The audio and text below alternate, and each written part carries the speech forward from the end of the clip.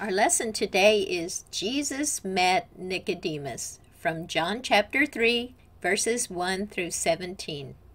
And here's our verses for today. For God so loved the world that he gave his only begotten Son, that whosoever believeth in him should not perish, but have everlasting life. For God sent not his Son into the world to condemn the world, but that the world through him might be saved. John 3:16 and 17. Let's say it together. For God so loved the world that he gave his only begotten Son, that whosoever believeth in him should not perish, but have everlasting life. For God sent not his Son into the world to condemn the world, but that the world through him might be saved. John 3, verses 16 through 17. Why do we need to be born again? Well, we're going to learn about that in this lesson. Now let's read John chapter 3, verses 1 through 17 from the Bible. There was a man of the Pharisees named Nicodemus, a ruler of the Jews. The same came to Jesus by night, and said unto him, Rabbi, we know that thou art a teacher come from God. For no man can do these miracles that thou doest, except God be with him. Jesus answered and said unto him, Verily, verily, I say unto thee, except a man be born again, he cannot see the kingdom of God. Nicodemus saith unto him, How can a man be born when he is old? Can he enter the second time into his mother's womb and be born? Jesus answered, Verily, verily, I say unto thee, except a man be born of water and of the Spirit, he cannot enter into the kingdom of God. That which is born of the flesh is flesh, and that which is born of the Spirit is spirit. Marvel not that I said unto thee, You must be born again. The wind bloweth where it listeth, and thou hearest the sound thereof, but canst not tell whence it cometh, or whither it goeth. So is every one that is born of the Spirit. Nicodemus answered and said unto him, How can these things be? Jesus answered and said unto him, Art thou a master of Israel, and knowest not these things? Verily, verily, I say unto thee, we speak that we do know, and testify that we have seen, and ye receive not our witness. If I have told you earthly things, and you believe not, how shall you believe if I tell you of heavenly things? And no man hath ascended up to heaven, but he that came down from heaven, even the Son of Man which is in heaven. And as Moses lifted up the serpent in the wilderness, even so must the Son of Man be lifted up, that whosoever believeth in him should not perish, but have eternal life. For God so loved the world that he gave his only begotten Son, that whosoever believeth in him should not perish, but have everlasting life. For God sent not his Son into the world to condemn the world, but that the world through him might be saved. So that's John chapter 3, verses 1 through 17. Now let's look into this account. Nicodemus was a Pharisee, a ruler of the Jews, that is, and he was a religious leader who taught God's law. And he was a member of the Sanhedrin, a Jewish governing body. Nicodemus was part of an exclusive group of religious elite who appeared to be moral men. He held to the belief that if a person was a law-abiding Jew, then he would be accepted by God. Jesus, on the other hand, was a carpenter. So the religious teachers likely assumed he didn't know theology. But they had seen Jesus' miraculous signs in Jerusalem. They had seen him do miracles. Jesus had traveled to Jerusalem for the Passover. Do you remember what the Passover is? Remember, as the children of Israel were leaving Egypt, God told them that on this certain night they needed to put blood on their doorposts, and that God would pass through the land, and the houses that had the blood on the doors, He would pass over those houses, but the ones that didn't have the blood, he would go in and the firstborn would die. So Jesus had traveled to Jerusalem to celebrate the Passover. And one night, a man came to see Jesus. The man's name was Nicodemus. Nicodemus, like we said, was a Pharisee, and that means he was a religious man. He studied and taught God's law and tried very hard to obey the law. Well, Nicodemus had heard about Jesus, and he wanted to know more. "Master, there's a Pharisee here to see you. He's a ruler of the Jews, a very important man." "Why does he come at night? Is he embarrassed to be seen talking to Jesus?" "I will go and talk with him privately." Rabbi, or master, or teacher, Nicodemus was right. Jesus was a teacher, and he was very good at teaching. Jesus had come from heaven. "Master, we rulers of the Jews know that you're a teacher come from God, for no man could do the miracles that you do except God be with him." And Jesus replied, "Unless you are born again, you will not see the kingdom of God." Born again? Now Nicodemus was very confused. He thought that keeping all of God's laws was how a person got into heaven. Born again? This didn't make sense to Nicodemus. "Are you telling me that I should enter into my mother's womb and come out a second time?" "No, the flesh gives birth to flesh, and the spirit gives birth to spirit, Nicodemus. Hear what I tell you. You must be born again." "How does this new birth come about?" Nicodemus asked, "How can anyone be born when he is old?" "The spiritual birth of which I speak is mysterious, like the wind, but we experience it just the same. You must have the birth from above if you are to enter into the kingdom of God." Jesus said, "I tell you, a man cannot enter God's kingdom unless he is born of water and the Spirit. That which is born of the flesh is flesh, and that which is born of the Spirit is spirit." That means that when a baby is born, he gets physical life from his parents, and physical life doesn't last forever. But the Spirit gives people spiritual life so they can live with God forever. The wind blows where it wishes. You hear the sound, but you cannot tell where it comes from or where it's going. So it is with everyone who's born of the Spirit. Jesus said, "Marvel not that I said unto you, you must be born again. The wind blows where it listeth, and you hear the sound thereof, but you cannot tell whence it cometh and whither it goeth. So is everyone that is born of the Spirit." We don't see the wind, do we? But we feel it, and we see what it does. We see how it moves the trees and how it blows our hair and blows in our face. Well, Jesus was saying, when a person is born again, you can't see it, but it happens, and it's real. How is this possible? Are you a teacher of Israel and you don't know these things? Truly I tell you, we speak of what we know, and we give witness of what we have seen, and yet you do not accept it. Jesus told him, "You're a teacher in Israel and you don't understand what I'm saying?" This is the truth. We talk about what we know, and we tell others about what we have seen. But you don't believe what I'm telling you. If I've spoken to you about earthly things and you do not believe, how will you believe if I tell you about the things of heaven? When I tell you about things I've seen on earth and you don't believe me, how will you believe what I say about the things I've seen in heaven? For no one has gone into heaven except for the one who came from heaven, the Son of Man. No one has ever gone up into heaven except he that came down from heaven, even the Son of Man. And then Jesus said, "As Moses lifted up the serpent in the wilderness, so must I be lifted up." Nicodemus. But they were dying from snakebite because they had sinned against God. When they looked at the brass serpent, they were instantly healed. You can find that account in Numbers chapter 21. So let's go back to Numbers 21 in the Old Testament to see what Jesus is talking about.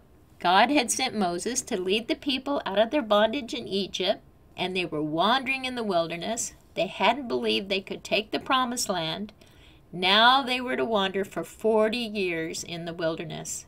And God had provided for his people, but the journey was long, and the Israelites became impatient. They grumbled and complained to God and Moses. The people were still receiving manna every day in the wilderness. Remember, God rained down food from heaven for them every morning? But they complained about the food God gave them. "Why have you led us out here from Egypt to die in the wilderness? We have no bread or water. The food we have is no good." God gave it to them. It was the manna. Then God sent poisonous snakes against the Israelites, and the snakes bit many of them, and many of the Israelites died.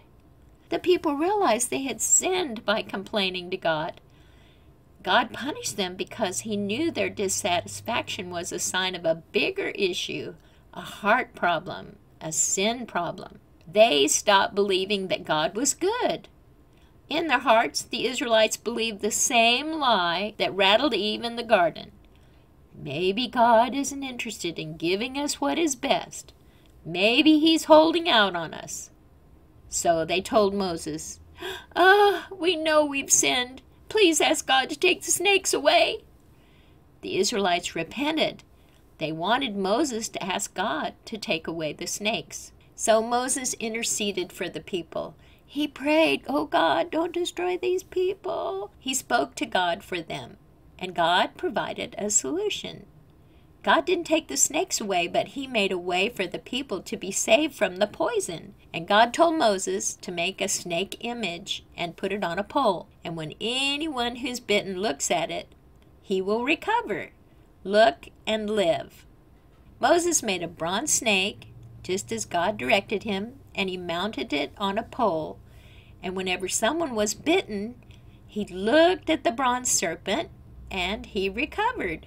Even when the Israelites sinned against God by not trusting him to take care of them, God still loved them. He had to punish their sins, but he also helped heal them. The Israelites faced a huge problem because of their sin, and God sent snakes to punish them, and anyone who was bitten could look at the serpent on the pole and not die. Because of our sin, we face a huge problem. We're separated from God, and we deserve to die. Remember, Jesus said, "As Moses lifted up the serpent in the wilderness, so must I be lifted up." Nicodemus said, "But they were dying from snake bite because they had sinned against God. And when they looked at the brass serpent, they were instantly healed."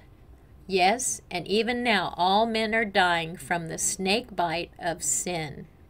But this time I will be lifted up for all men to see. And those who were bitten in the wilderness were delivered by looking upon the brass serpent. And those who are bitten by sin will find deliverance by believing in me.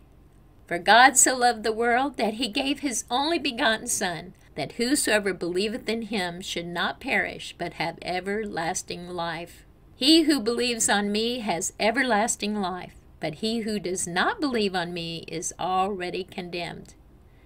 Nicodemus: So you're saying that the new birth is the only cure for sin, and that you're going to be placed on a pole to provide deliverance? When will this new birth occur? And Jesus: After I have been lifted up for all men to see. What was Jesus talking about? God put Jesus in the position of the snake. Jesus was lifted high on the cross. So Jesus invites us to turn to him and to lift our eyes to the cross. Turn to me and be saved, all the ends of the earth, for I am God, and there is no other. Because of our sin, we face a huge problem. We're separated from God, and we deserve to die. But anyone who looks to Jesus on the cross and trusts in him will be saved and be made right with God. Jesus, the sinless Savior, became sin for us and was lifted up on the cross in our place. We must do nothing but look to him to be saved.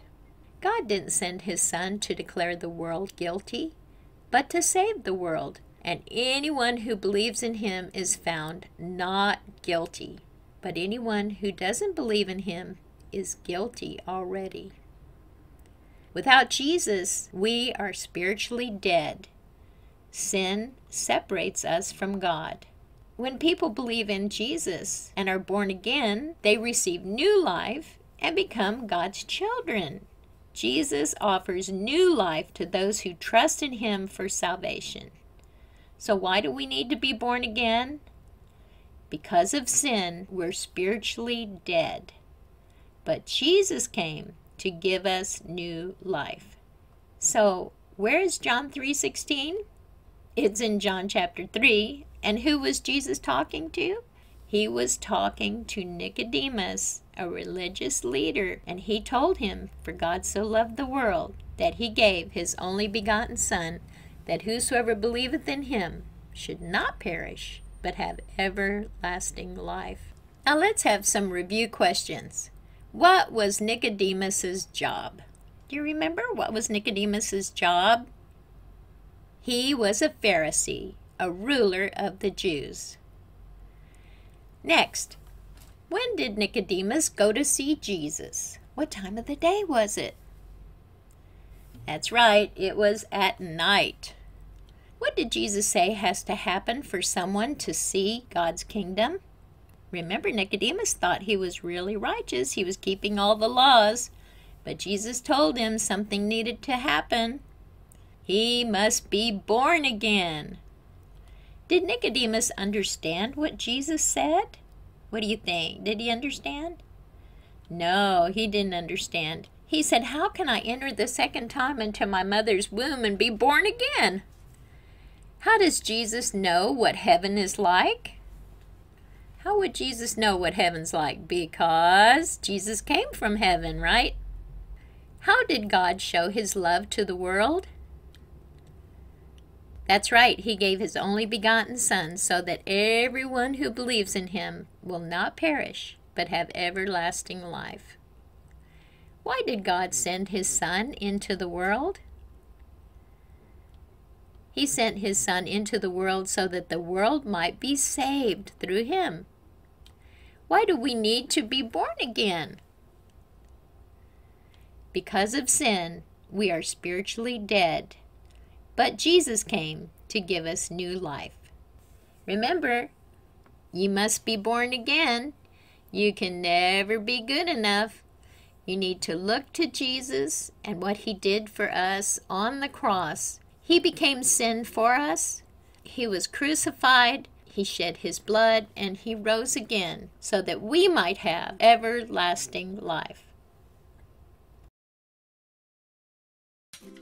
Hi everyone, my name is Megan. And I'm Jessie. Megan, guess what? My aunt had her baby. My new cousin was born.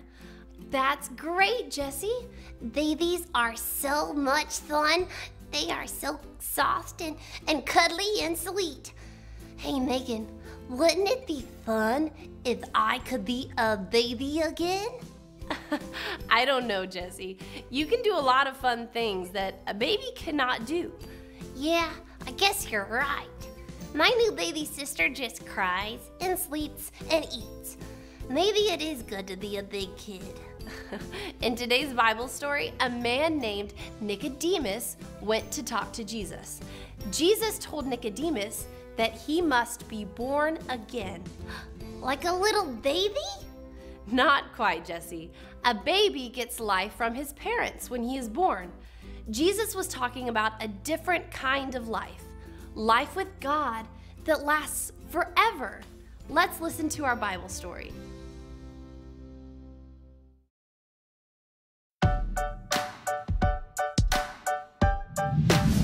One night, when Jesus was in the city of Jerusalem, a man named Nicodemus came to visit Jesus. Nicodemus was a religious man. He studied God's laws and tried very hard to obey it. Nicodemus wanted to know more about Jesus. "Teacher," Nicodemus said, "we know you came from God. You are a teacher and you do miracles. God must be with you." Nicodemus was right. Jesus was a good teacher. Jesus came to earth from heaven, and God was with him. Jesus decided to teach Nicodemus an important lesson.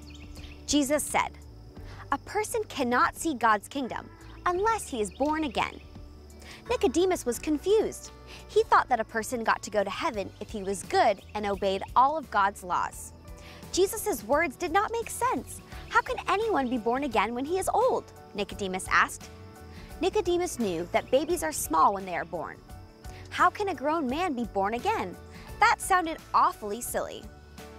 Jesus told Nicodemus that when a baby is born, the baby gets life from his parents.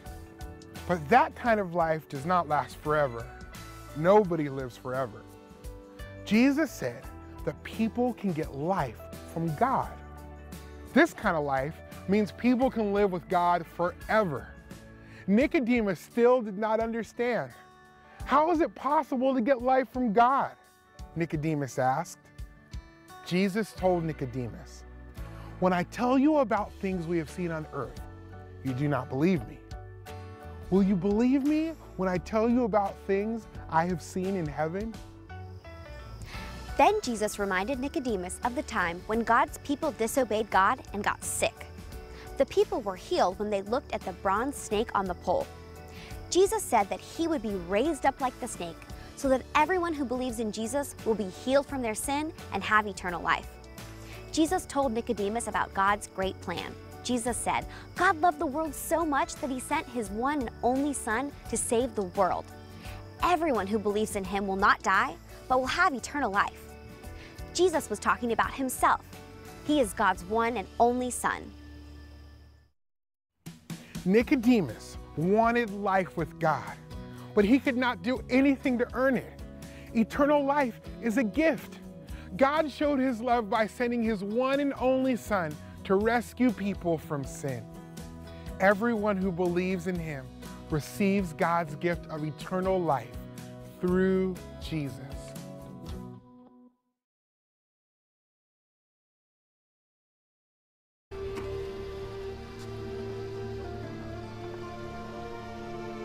While Jesus was in Jerusalem during the Passover festival, many believed in him as they saw the miracles he performed. But Jesus did not trust himself to them because he knew them all. There was no need for anyone to tell him about them because he himself knew what was in their hearts. There was a Jewish leader named Nicodemus who belonged to the party of the Pharisees. One night, he went to Jesus. "Rabbi, we know that you are a teacher sent by God. No one could perform the miracles you are doing unless God were with him." I am telling you the truth. No one can see the kingdom of God without being born again. How can a grown man be born again?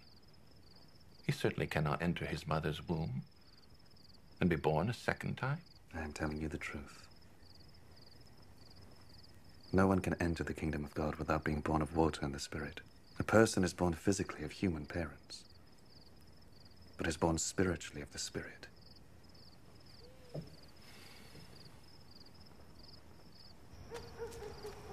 Do not be surprised because I tell you that you must all be born again. The wind blows wherever it wishes. You hear the sound it makes, but you do not know where it comes from or where it is going. It is like that with everyone who is born of the Spirit. How can this be?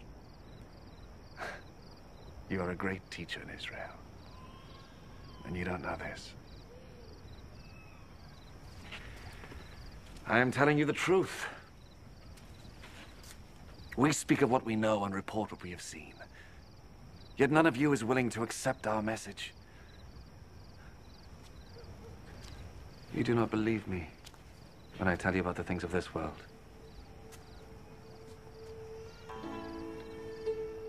How will you ever believe me then, when I tell you about the things of heaven? And no one has ever gone up to heaven except the Son of Man, who came down from heaven. As Moses lifted up the bronze snake on a pole in the desert, In the same way, the Son of Man must be lifted up, so that everyone who believes in him may have eternal life. For God loved the world so much that he gave his only Son, so that everyone who believes in him may not die, but have eternal life.